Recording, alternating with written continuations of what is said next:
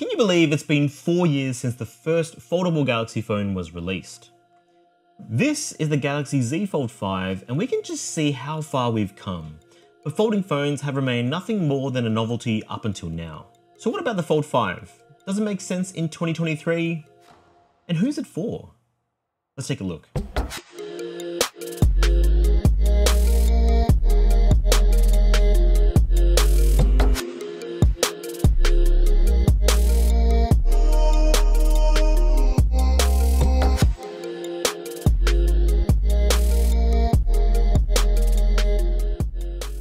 Technology and the gadget space is incredible because it showcases the kind of ingenuity of mankind and the greatness of what we can achieve within the bounds of physics. Mobile phones throughout history have been one of the very few chosen devices that companies will continue to try show innovation. From the razor-thin clamshell form factor we saw with Motorola and the Razr, to the popular sliding candy bar phone we saw with the LG Shine, or even Samsung's own D500. These phones have been at the epicenter of innovation. And I mean, just look at how drastically the iPhone changed the world when they released that in 2007. So Samsung then has always been at the table with phones, spearheading the development of weird and wonderful concepts, all in the name of innovation. And they've been willing to throw all sorts of mud at the wall to see what sticks, from the Note Edge to the Galaxy Mega, then of course the Z Fold in 2019. So naturally, if there's anyone that you'd have faith in that would nail the folding phone and make it relevant, you'd think Samsung would have a pretty great shout. Now I remember back in 2019 when they first released the Z Fold, I thought it was an amazing innovation in technology, but it needed time to mature thanks to its durability, or lack thereof. So has it actually improved? I mean, in some ways the idea of being able to fold a screen in half still blows my mind, considering what we've become used to over the last 15 to 16 years with normal candy bar slabs we see everywhere. The Z Fold 5 though comes at a time where folding phones are increasingly mainstream, with more and more competitors coming into the fore, with the likes of the Pixel Fold, the OnePlus Open, the Oppo Find N3, and more. So nowadays, it simply isn't good enough to be a participator. You need to stand out, and if you don't do anything outrageous that differentiates you from the competition, you at least have to nail the experience. And so with the Fold 5 being the 5th generation in Samsung's lineup, it's now the culmination of Samsung's maturity in this folding space, and you'd expect it to be the most refined version of the folding phone, and it is. So from a design perspective, the Z Fold 5 is a very familiar experience. Externally, it matches the same design language of all the other Galaxy phones. When closed, the phone is still a rectangular glass slab. It's got a nice frosted back, which hide fingerprints really well, but it's quite smooth and quite slippery. You've also got that utilitarian camera module in the corner, and it sticks out a lot more than you would expect. On the sides, you've got these flat-ish aluminium rails on the sides, and I'm a real fan of that recessed power button and the fingerprint sensor. It's snappy, accurate, and the slightly recessed design mean it's not as easy to cause accidental touches or unlocks. Unlike with my experience with phones that have the same concept, but with the button sitting flat with the frame, like with ASUS's ZenFone 9 or ZenFone 10. And I also like the feel of these volume rockers. They're a bit of a thin edge design, but they're solid and they click with real confidence. And it feels nice and premium, true to its price really. And of course, looking at it from the side, you can see that it finally closes flat completely without a huge gap in between, which should prove useful to reduce dust and lint collecting inside the screen and hinge, and hopefully improving its durability. Now on the front, you've got that narrow and flat AMOLED display. It's nice, thin bezels on the side, and you've got a single hole punch camera on the top. In classic Samsung fashion, the screen gets really bright, it looks great, and has rich, vibrant, and almost oversaturated colors that are really pleasing to the eye. That narrow design though is a little controversial, but I'm actually a fan. It makes using it with one hand really, really easy. And it almost reminds me of when Apple first changed up their design of the iPhone with the iPhone 5, making it slightly taller, but with the same narrow width. And considering the front screen is probably used for at-a-glance activities like just simply shooting off a quick message reply, ordering an Uber, or snapping a quick photo, the narrower screen makes it really easy ergonomically given the thickness when folding up with its weight. Now I'd imagine if you combine that thickness with a screen that is a little bit more of a traditional aspect ratio, it'd be more uncomfortable to use. And so overall, I'm a fan of that narrow screen. Open it up though, and you've got the pièce de résistance, which is what you've bought that phone for. You've got that massive 7.6-inch tablet-sized folding AMOLED screen on the inside. And if you've never used one of these phones before, you'd be forgiven for just stopping and staring at it for a solid minute or two. It's super bright, vibrant, and it really encompasses the entire footprint of the phone. You've got even bezels across the whole device, and if I'm being honest, I didn't even realize there was an internal selfie camera for a few days until I accidentally came across it when I was messing around with the camera. When you do see it, it's pretty noticeable thanks to that massive resolution drop. But honestly, with day-to-day use, I can't say I've ever been bothered by that hidden selfie camera. You can definitely see the super low resolution patch up the top, but it sits in such an inconspicuous part of the screen, it just kind of disappears into the corner and you never see it. That being said though, given the really bad quality photos you get from it, and the fact that you've got a real selfie camera on the front, I'm not really sure the selfie camera on the inside is actually needed. I've used it a total of once since getting the phone, and that was simply to test the quality of, well, lack of quality of images, and that's it. Folding phones mean you can simply use the main camera system to take selfie photos, making the internal one pretty much redundant. And so in the interest of cost and space saving, I think Samsung should really just drop the internal selfie camera completely for the next generation and not need to mess about with the screen to hide a camera. That way the screen is unblemished and there'll be one less thing for people to complain about. Now speaking of complaints, I do have some concerns about the screen's durability, because ultimately you can just clearly feel and see how soft the surface is. It feels like somewhere between a plastic screen protector and a thin layer of glass, which isn't surprising given it has to constantly bend. Now I've been using the S Pen with it when editing photos, and with that, I don't actually have the highest level of confidence in using it properly with the natural amount of pressure I normally use when I write or draw. It does feel like using a normal amount of pressure could permanently mark the screen, which isn't great, and you certainly don't want to use your fingernail to clean particles off it because that'll almost certainly leave a mark. But what also leaves a mark is that crease. It is there, and unfortunately, it's unmistakable. Now, admittedly, the crease sitting vertically does mean you don't really notice it when swiping around, and when looking at the screen front on and focusing on the content, you do forget that there's a crease in the first place. And the main time I've really noticed it show up is when rotating the screen 90 degrees so videos fill up the screen more to reduce the black bars. And even in those cases, once I was focused on the content, I didn't really notice it. And so speaking of using the screen, it's been really great. It's a Quad HD resolution screen with a 4:3 aspect ratio, which makes it great from a handling perspective and has a really balanced feel in the hand. Now it's still a classic Super AMOLED display that goes all the way up to 120 Hz, so it's super smooth and bright. Colors are brilliant, and photos or videos really pop on the screen. It's perfect for watching videos, and that extra screen real estate makes it really nice to do a spot of multitasking. Samsung's done a great job optimizing the multitasking experience with One UI, and you can easily have 4 separate apps open. Now, I mean, I'm not sure how many people would be doing this on the regular, but for me, it's been nice to be able to browse the web, have YouTube open in the corner, and also have something like Twitter or X or Instagram sitting on the side as well. Now, I brought the Fold with me on an overseas holiday recently, and I didn't bring my laptop simply just to reduce how much weight I needed to carry. So I set myself the challenge to only use the Z Fold 5 for things like photo editing and content consumption, and honestly, it smashed it out of the park. Lightroom paired with the Z Fold is a match made in heaven, and was fully featured outside of needing to do further editing on Photoshop itself. And so that bigger screen made editing photos a breeze, and paired with the Fold Edition S Pen, so the pen itself actually doesn't need to be attached to the device or via a cable. Instead, it lives on the rear of the Samsung S Pen case, which is much sleeker than the older version and has a nice and satisfying mechanism to click in and out of place. Now, the only complaint I have with that was because it actually relies on a certain proximity to the screen in order to work. So the S Pen seemed to lose sensitivity or power when using it in the periphery of the screen at certain angles.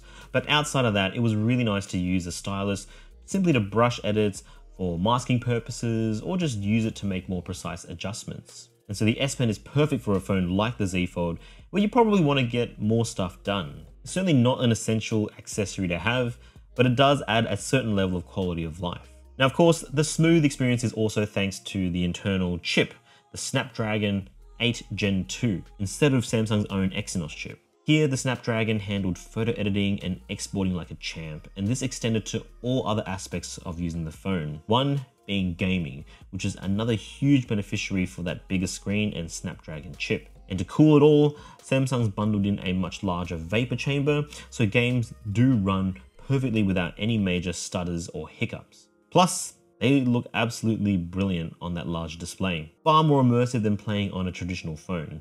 And then combine this with the fact that you've got two massive stereo speakers on the side, and you've got a content consumer's dream. I mean, I loved using this during our time on holidays, and now even when I've got a spare second or two to hash out a quick round of Oceanhorn, CarX Drift, or Genshin Impact, it's been an absolute beast. For me, this is also one massive pro for the Fold, because if you do a ton of mobile gaming, this huge screen makes a massive difference. Now, all of this power needs juice, so you'd expect a big phone to have a big battery, right? Well, no. The Z Fold 5 actually has one of the smaller sizes in terms of foldable phones, with a 4400 mAh battery, which is even smaller than the Pixel Fold, which has a 4800 one. But what it loses out in sheer size, it wins on efficiency, because combined with the Snapdragon 8 Gen 2, it lasts way longer than you would expect a phone with such a huge screen to. Sure, it's not quite as long as an S23 Ultra, but it actually held up really well, pushing somewhere in the region of 5 to 6 hours of screen on time, even with gaming, photo editing, watching TV shows, movies, YouTube, whatever, all throughout the day. Because I think the combination of using that smaller screen for general tasks on the front with only using that bigger display for content consumption has worked really well to optimize battery life around normal daily use. And then charging the battery is a breeze too, because it uses USB-C, of course. And of course, it doesn't come with a charging brick either. But if you've got your own fast charger, it'll charge at up to 25 watts, which again isn't the fastest around for 2023, but it can get from 0 to 100 in about 80 minutes. And of course, you can still let it chill on a wireless charger as well at 15 watts, and that'll take about 2 hours to charge. In normal situations, the phone lasted more than long enough to last all day and get you to the end of a working day to charge it for the next. But all in all, battery life and charging is pretty standard, and so there's not a whole lot to complain about in my opinion. And honestly, that actually applies to the cameras too, which is surprising given the fact that we know that the main attraction with the Z Fold 5 is actually the folding screen. So it's not overly surprising to see that the camera system is about the same as last year's Z Fold 4. It's got older hardware, but it at least still has 3 cameras. You've got that 50 megapixel main shooter with an f1.8 lens, a 10 megapixel 3x telephoto zoom with a 2.4 aperture lens, and a 12 megapixel ultra wide with an f2.2 lens. So it covers all the important focal lengths, and what else can I say about the photos it makes other than that, well, they're pretty decent. Honestly, any smartphone worth its salt in 2023 is going to make decent photos, and if it's daylight, up to maybe 95 to maybe even 99% of new phones nowadays, whether they're mid-range or flagship, they're gonna make good photos. It's in the lower light situations where it'll be tested the most, and honestly, given how good computational photography has become with night mode, even more average system will make decent photos. And the Z Fold 5, on balance, has a very reliable camera system. Photos taken across all 3 of these lenses in daylight or good lighting are really good, even down to the 3x zoom. They all pop with the classic Samsung color science with a healthy dose of sharpening, which may or may not be to everyone's taste. And for most people though, I think it's going to be very, very good. And only really the most OCD of users are going to find faults here and there. Now in lower light, you'll definitely see the shortcomings of the older hardware. The telephoto lens still shoots okay photos if I'm being honest, but you can tell the phone is doing quite a lot of heavy lifting to make it look presentable. The ultra wide is definitely on the softer side when you're not using night mode, but in a pinch for casual snaps, they'll do a job, but they're not going to be printed and hung up on a wall anytime soon. Or maybe you will. You do you.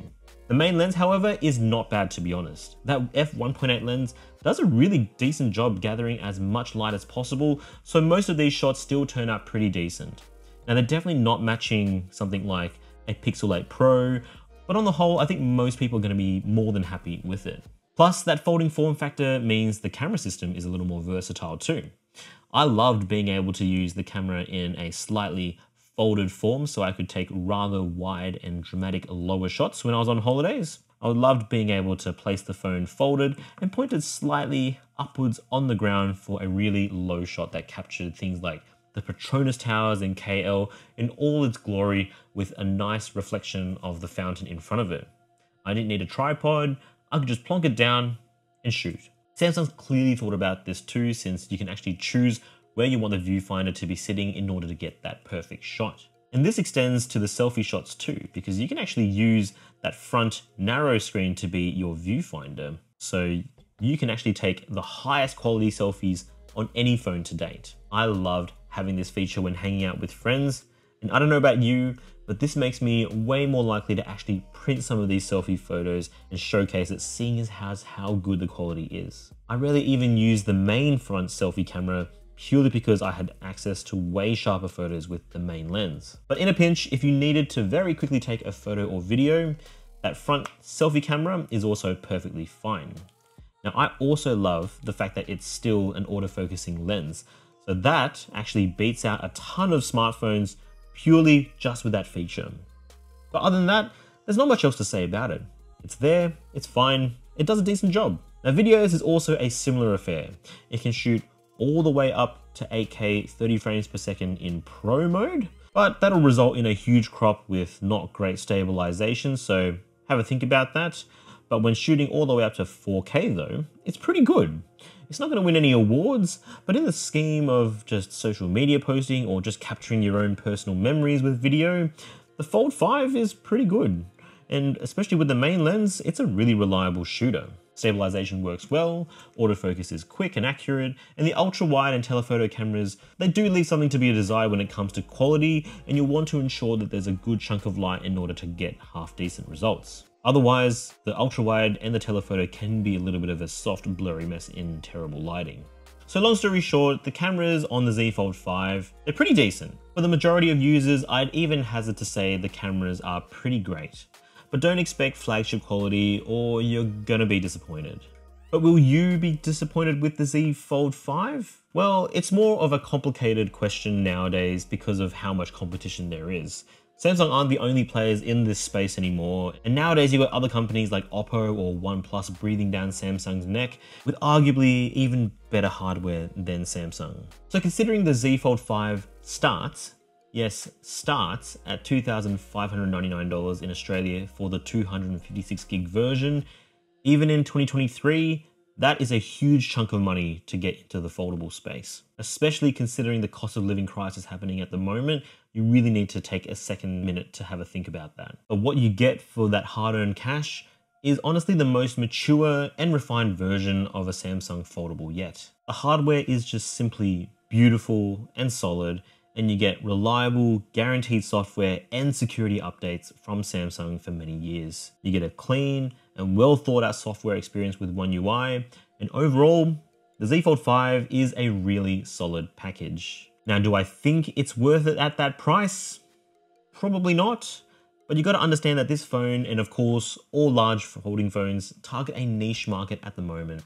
I think it's a great device though, and I think it's got really damn cool technology inside, and I love having that huge screen. I'm just not sure there are that many other people that do though, for this price. So if you can find the Z Fold 5 for less than $2,000 or even closer to $1,500, then I think it'll be a no-brainer. But until the Z Fold or a similar product hits that sort of price range, I still think it'll be a product for more enthusiasts. For everyone else, well, you've still got normal phones like these guys. Anyway, what do you guys think? Have you crossed over to the light and converted to a folding phone? And do you think the Z Fold 5 is worth it? Let me know why or why not in the comments section below. Thanks so much for watching the video, guys. As always, if you enjoyed what you saw, give us a like, subscribe for more, and of course, ding the bell icon so you don't miss out. Thanks again for watching the video. Stay safe out there, and I'll see you in the next one. Cheers.